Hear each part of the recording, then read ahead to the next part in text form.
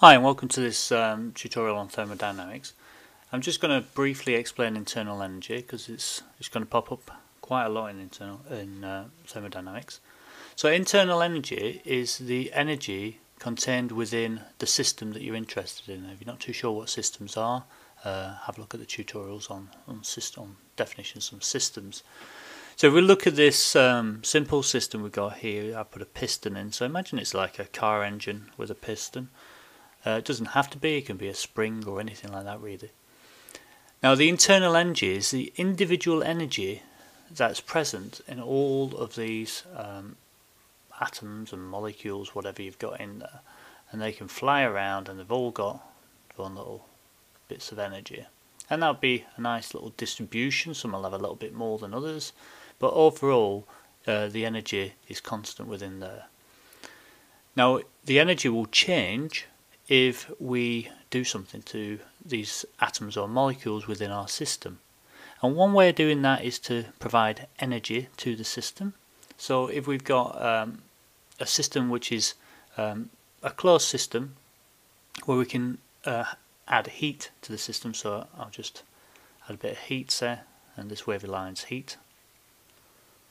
Then what that will do is heat will provide energy to the atoms and molecules and make them move around chaotically and randomly, but it'll increase the energy of the system. So we've put energy in the form of heat.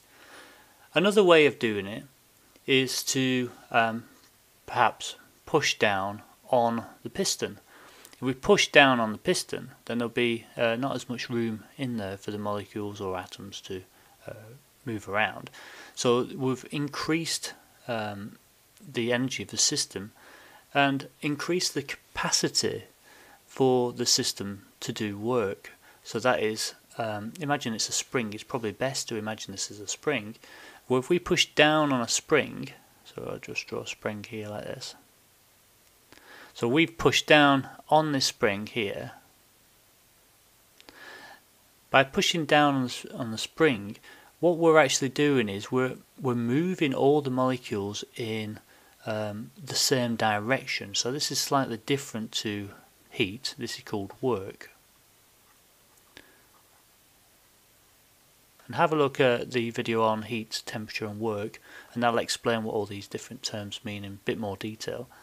But basically, if we do work on the system, we add energy to the system, then we increase the capacity of the system to do work itself.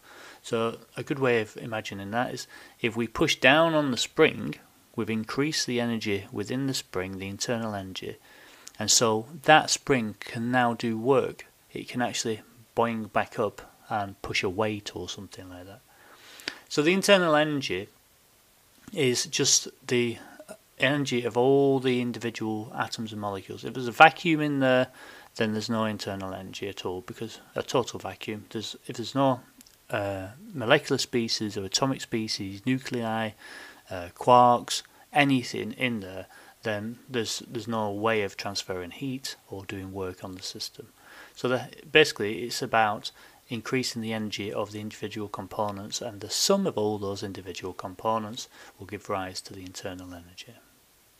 And that will take us on to the first law of thermodynamics, which I urge you to have a look at soon. So bye for now.